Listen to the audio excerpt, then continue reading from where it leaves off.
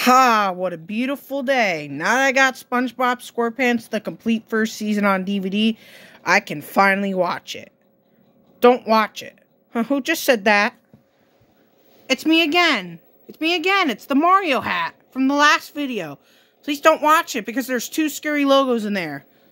Oh, it's you again. So what kind of logos are they this time? Nickelodeon Fish and Paramount DVD. Wait, what? Oh, come on! Why does it have to have 2 scary logos? Just go ahead and watch it and see for yourself. Fine, I already know.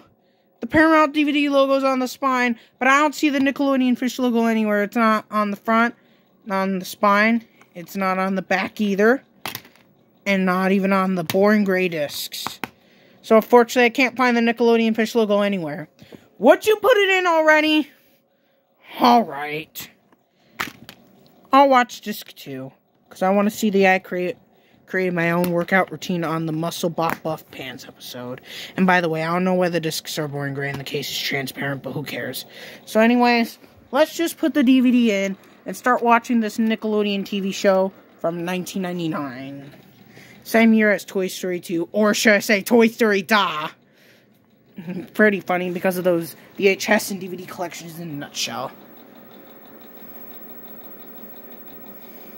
So anyways, let's just watch the show. Oh no! Oh, that scared me. That Nickelodeon Fish. Okay, let's see the Paramount DVD logo next. Ooh, pretty stars. Wait a minute, what's that noise? Oh my goodness, no, not this, not the flying stars, not the flying disc, no. Ah! Told you.